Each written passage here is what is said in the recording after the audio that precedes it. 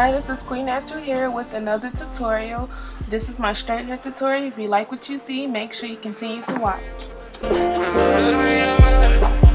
We're going to be using today is the Aveda Invanti Exfoliating Shampoo, my Moroccan Oil Restorative Hair Mask, a comb, and I'm going to list this comb in the comment section below, my Aveda Smooth Infusion Glossing Straightener, my Aveda Smooth Infusion Style Prep, my Redken Anti-Snap Leave-In Treatment, and then my Babyliss Flat Iron with my Fee Blow Dryer. I will be listing this all below. As always, I part my hair in 4 sections for my blow drying process. First, you're going to start off by putting the Style Prepper for the Smooth Infusion on your hair first. It's supposed to help with detangling, which I find that it does make my hair more pliable. And then after you do that and just work that in, you're going to apply the glossing straightener, which I'm going to show in a second. And after this is how much you apply. You don't need much, which is what I love about Aveda products, that you never really need much. And since I attended that school, it's like very good. So I know everything about every product there. And then next after that, you're going to apply the Redken Anti-Snap, which is basically more protein that I put in my hair just because the simple fact we're putting heat. And when you put heat in your hair, basically you're eating away at the protein. So I'm just going to detangle that, and then we're going to get to blow drying.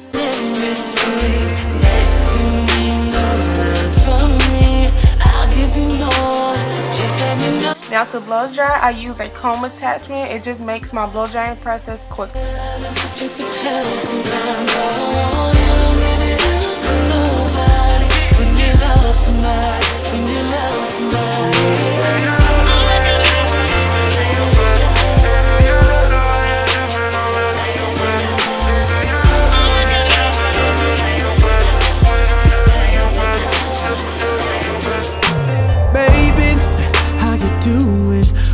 You find when I knew what you got. Hair should look something like this once you get done blow drying. Make sure everything is dry so you won't have a risk of being heat damage. And I'm going to be using a bristle brush for my chasing method, and I'm going to set my flat iron to the highest setting, which is 50. Now just part your hair wherever you want it, and part your hair into 4 sections. I make a back section, a middle section, and then 2 separate front sections. Ready to ride. Yeah, cause once you get inside, you can't change your mind. Don't mean to sound impatient, but you gotta promise, baby.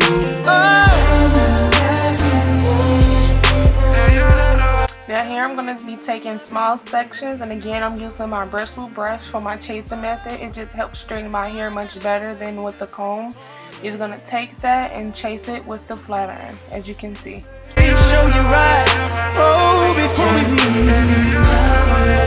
A quick tip, I just go over my roots twice to make sure that they're straight, and then I go over the section 1 time.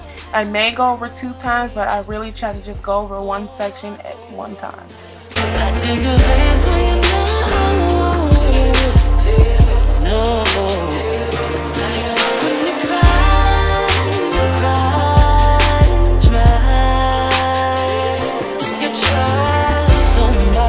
Now you repeat the same steps in the front. Just take small sections. I don't really know like what measurement, but you'll see, just take small sections and go down on the hair shaft with the brush. Make sure you get your, I don't know what to call those, I call them taco meats, but make sure you get those with the flat iron as well. Just let me know. Tell somebody. Say you love it, but you can tell somebody. To nobody. When you love somebody, when you love somebody.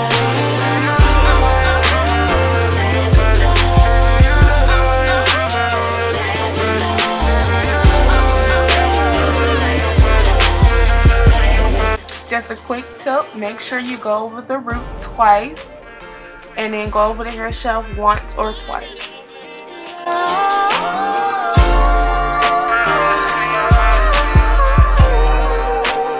Don't forget those taco meats. That's key to having straight hair for a black woman.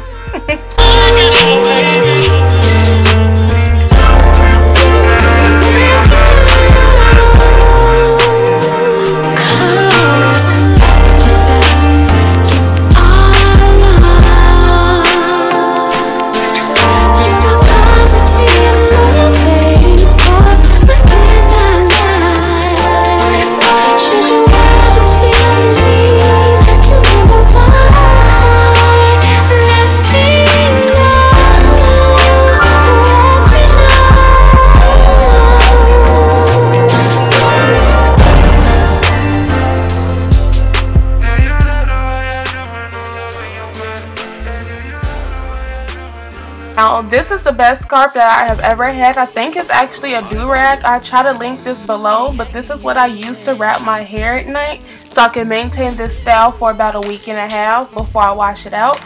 All you're gonna do is start by brushing your hair or combing your hair out, as you see me do, and then start wrapping it around your head at the direction, I guess, whichever direction you would like. And then you're just gonna wrap it, and sometimes I even use clips or bobby pins to hold it. And after I do that, I take the bobby pins out before I put the scarf on, and you're just gonna see me put the scarf on and tie it.